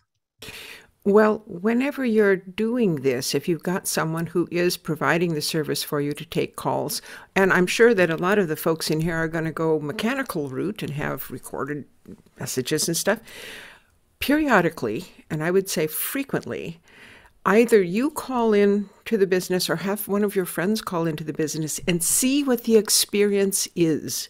So you don't end up in a situation where there are things going wrong that you don't know about. You think they're great, but maybe there's a big long wait time for you and people are going to hang up after however many minutes. So keep track of what's happening. If you hire it out, check up on them. Good point. Next question. Douglas Carmichael's up next. He says, how would you market the advantages of Belfasting productions to clients that may be skeptical of the method? I'll jump in here with this. We've said this a lot of times, is finding if there's a way that you can do a test product or a test event for them and walk them through that. So this is where, as was mentioned before, I think Noah also brought that up, the education part of things, so that you can give them an idea of what it is, how to impact, show them any other examples if possible. And it really is about having almost like a pilot product that you can share with them. Alex? Yeah, I mean, I think that we're going to make this a second hour, put that into the session suggestions, but there's a whole thing about, I think this combines back with like understanding how to market live streaming and virtual events. I think is probably a whole second hour. Next question. The next one comes from Kenny Hampton, I believe, in Greenville. Nope, it's gone. Let's see. That was already there. Yeah, Douglas Carmichael. Have there been social impact businesses that employ hard-to-employ populations, those on the spectrum with disabilities? Do you think that a PCX-like company focused on that population could have a positive impact? Alex? I think the real opportunity there is to have folks with all kinds of, everybody's got their own challenges, so figuring out what those challenges are and figuring out where people fit into a system. I wouldn't necessarily focus on having everybody in one place to focus on that. I would really try to find a way that we have the folks that have whatever that issue is in whatever spectrum, that you just find a good place that they are successful. I've had employees that were horrible employees in one place, and I put them somewhere else, and they were superstars. And so it's just a matter of, and that was a big lesson for me in how important the context was. When I put them in the right environment, they suddenly just sprouted up and they were doing great things. In the wrong environment, they were all kinds of trouble. And it wasn't about them. It wasn't them. It was what they were being asked to do. And so figuring that out is a real Tetris process for a company. And anytime that I've seen anything like what you're asking, Douglas, is filed under like workforce development, where they are looking at specific communities and helping them to learn new skills and helping them with employment. Next question. The next one's pretty similar, Douglas, but I think it's a little bit different. He says in this one, would there be any resources that could mentor and support those with social challenges, like being on the autism spectrum, in becoming professionals in our industry specifically? Alex. There's some companies that have whole specialists that do that. For instance, like Microsoft has an autism specialist that just simply focuses on how to incorporate folks on the spectrum into Microsoft and make that work. So you might want to research what companies do that. Usually they're a larger company because they have the resources to start to specialize in that area. But they definitely invest in that. Noah? I can't speak specifically to the disability side of this question, but as far as the mentorship, that's one of my favorite parts of my week, is talking to my mentors about what I'm doing and what the future could hold. So I would definitely encourage everybody to look into that as well, to look into mentorships and that kind of stuff. Next question. It looks like a regular first hour question that got in things. He says, which prompter for a pan tilt zoom camera? Bill? And I'm going to say it's exactly the same rules as any other prompter installation, which is how far does the camera need to be away from the person who needs to read the camera, and how big a teleprompter can you afford to put in front of that such that the person is not overwhelmed by the size of the teleprompter, but it's big enough for them to see at the appropriate distance. The farther the camera goes back, the larger a screen you need for reading it comfortably. And it's going to depend also on the visual acuity of the person reading it. If they have any sort of eyesight issues at all, and they're not corrected perfectly, bigger is always going to be better because it'll give them a better chance of reading things. Noah? Yeah, and Bill is speaking to the distance between the prompter and the person reading, right? As far as the PTZ side of it goes, there is a robo prompter from Prompter People. It is kind of expensive, so I think in the future on office hours, we're considering building our own prompter. So maybe we could incorporate that. But basically on the back of the prompter, there's a snoot or like a hole basically right now for cameras. And then in a robo, it's more of like a box that has an opening, right? So maybe that could be something as an option we look at for building if we do that on the show. Alex. Yeah, you can build one or you can buy one. Prompter People is the only company that I know that makes that one specifically, because you can't use a standard prompter because of that. It'll actually, even if it works, it'll slowly damage the PTZ if you attach the typical fabric snoot that goes onto it. So you have to put it in a box that sits in there, and that works fine. It's just a black box there, but that is a specific to PTZ. The design is simple. With all teleprompters, the design is relatively simple. It's just finding someone that makes it. You either make it yourself, and again, Prompter People have kind of cornered that market for the kind of the medium to high end prompters until you go to like AutoCue and others like that. Well, we've come to the end of today's show. Thank you so much for joining us and for your great questions. And it looks like we've even got more questions for future second hours. And I'll hand it back to you, Alex. Yeah, it was great work. Great work, Liberty. And great work to our producers. A great set of questions. I hope people enjoyed that conversation. I think it's it's one that needs to be had every once in a while. And hopefully we can keep on, the Mondays are going to be more business oriented, of marketing, nuts and bolts about the business end of things, that type of thing, business opportunities, those types of things. And Fridays will be more of how to get things done. So if you have those ideas, make sure to go into Discord and ask and put them into the second hour suggestions. We did a brainstorming. We've got tons of them. This was an example of one that was taken out of that brainstorming, and we'll continue to do that. A note that I'm not sure exactly when it'll be, but it'll be early in the morning that I'll start doing. By the end of the week, at least once a week, I'm going to start doing sessions at like probably 5 a.m. Pacific Standard Time, of discussing, what the second hours are going to be and bringing them up to everybody to talk about. So rather than just be me trying to figure it out, we'll all kind of that brainstorming will happen all the time, but probably not in office hours itself. So stay tuned for that. We'll put that into the, you'll see it kind of just hidden in the announcements that are there, like, oh, by the way, we're doing that here. So, and I'll let you know when we start getting those scheduled. All right. Thanks so much. Thanks to the panelists for a lot of great answers. And we will see you in after hours tomorrow. Remember, Harrison Mix Bus, you're going to want to see this. It's really cool. All right.